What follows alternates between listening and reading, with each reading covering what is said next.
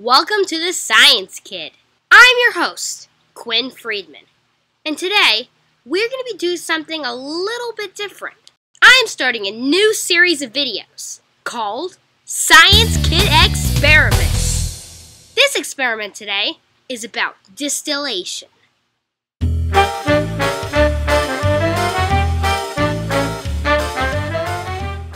Now, what is distillation?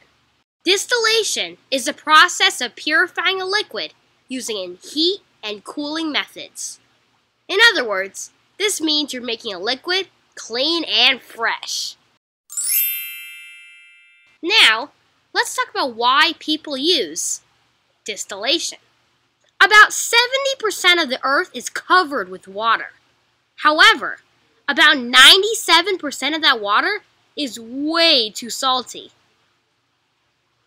Everybody needs fresh water to survive, but the human population keeps growing, and soon there might not be enough clean water to support the entire planet. Uh-oh. People have started using desalination, but it is too expensive to be efficient. But we have found a process that works. It is called distillation, and in this experiment, we're going to be able to test it. You will need a zipper-styled sandwich bag, a 3-ounce cup of water, bathroom cups work best, a small stirring stick or coffee stirrer, a salt shaker, and a sunny spot like a windowsill. First, fill up a 3-ounce cup of water. Next, put your finger in the cup of water and taste it. It obviously shouldn't be salty. Next, fill your cup of water with 2 to 3 good shakes of that salt shaker. Then stir till the salt dissolves. After that, without spilling, place your cup of water in your zipper sandwich bag and close it tight.